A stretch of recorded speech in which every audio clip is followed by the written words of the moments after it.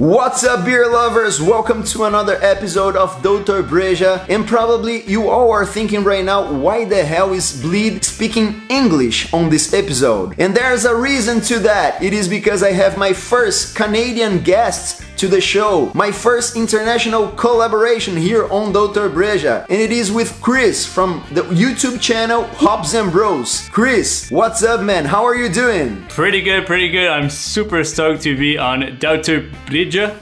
Did I get it? Yeah, right. Awesome. Super pumped to be here as Hops and Bros, to sample probably some beers from Brazil, and also to do our first ever international collaboration between those two fantastic beer channels. Thanks a lot for having me on the show, Alex. Oh, it's my pleasure, man. It's great to have you here. For those who don't know, I really love Hops and Bros. For me, it's one of the best beer channels on YouTube. And 3 reasons why. First of all, they have good information, really good content, so you should really go to their channel just after this video, okay? The second reason is because they really love beer and you can see just watching their videos. And the third one is because you can really see the friendship between Chris and Max, really closer to what we have here in Doutor Breja, because you know Marco and Langiani, big friends of mine. So it's really nice to have you here, Chris, and we are going to drink Brazilian beer, Everblend from EverBrew. Yes, right here. Yeah, I sent this beer to Chris so we can have like this first experiment together. It's crazy. I'm super impressed that the beer showed up actually in Canada, that got through customs and all that stuff. It's really impressive. And no worries, there's a box getting ready for you coming up in Brazil if it gets there. Finger crossed it will get there, and we'll do another video with Canadian beer in the future. But one comment on the 4 cans you sent me, 3 of them are sporting a skull on the label. Is it something with Brazil, you guys just have some kind of fetish with skulls, right? No, man, I don't know why this happened.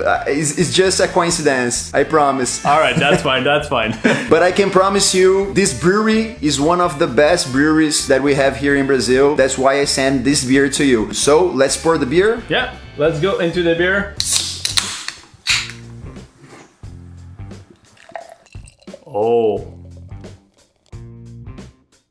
Actually, mine is really aromatic. It is very aromatic. I can smell it from here. And look at that nice color. It's very super hazy. I poured it quite aggressive, so the head is really thick on top. I'm a big fan of head retention. Sometimes it's something that you don't think about when you drink beer. Usually you just pour it in, but if the head is not staying and not forming properly, I always call this as like a check on not doing good into the style. Usually it just shows very well and also brings in a lot of aromas. What do you get on your end? The first thing that I get here is like so many fruits, what we call tropical fruits here in Brazil, like passion fruit, a slight grapefruit on it, but something yellow and sweet too, apricot or peach, but really fresh and sweet. Yeah, I do get a little bit of honey sweetness on the back end, so kind of like more floral sweetness, but everything you said about apricots and peaches is right there and you really feel it. Really juicy, right? Let's see if it's juicy on the mouth too. Cheers, man. Cheers. That's good. Wow. Definitely juicy.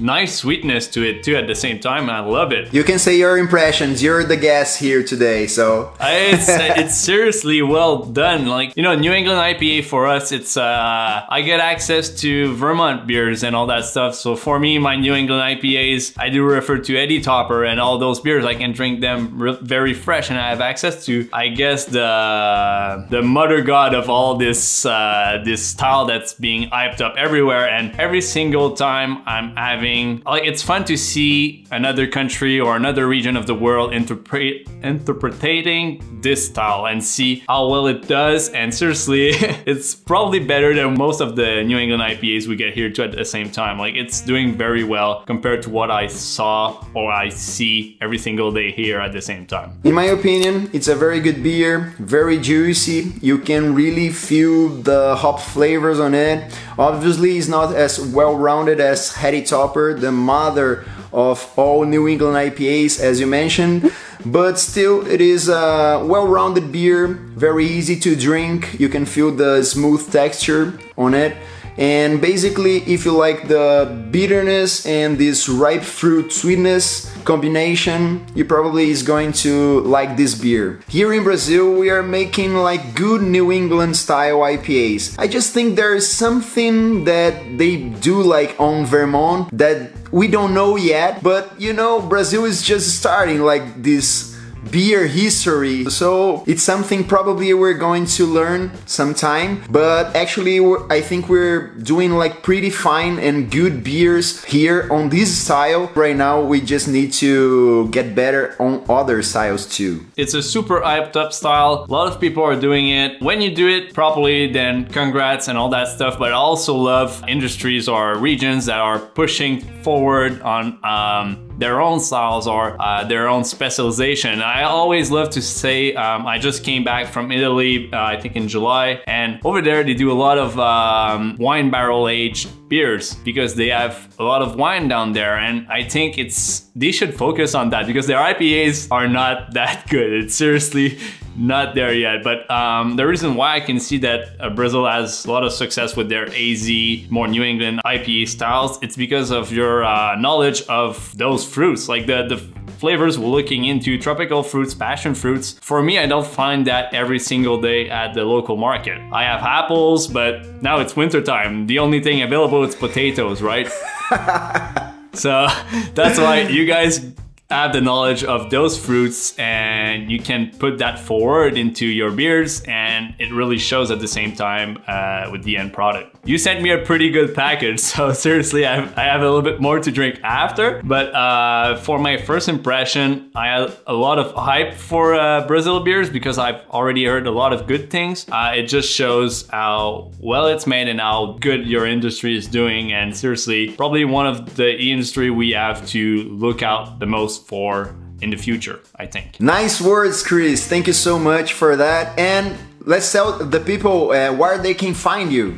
So if you're looking for more beer content, of course in English from mostly Americas, we do beer reviews from the world too, but we kind of like move on to focus on craft beer 101, which is we go over a style, an ingredient, or off flavors. Lately it's been doing very well. You can find us at Hops and Bros on YouTube, but also on Instagram, Twitter, Facebook, which I'm not at all very good at it, but let's just focus on YouTube, Twitter, and Instagram. This is where we are, so just join in, comment on the videos. We want to get as much conversation as possible with the people and share our love for beer. That's nice, Chris. And you, beer lover that is watching this video, this thing that we just did here is all about beer, you know, like sharing, like meeting new people and taking your country, like your beer, your country, it's inside this can, you know, and send it to other people so they can try and like learn a little bit more about your country. So it's very good to do it. You should do it too. So if you like this video, put the thumbs up. If you didn't subscribe here, just click on the subscribe button. And what about you? Have you had the Everblend of EverBrew? Just give me your opinion here on the comments down below, okay? This is Bleed. I'm here with Chris. Thanks a lot, Alex, for having me. Cheers. Cheers, Chris. This is Doutor Breja. Até a próxima, galera. See you.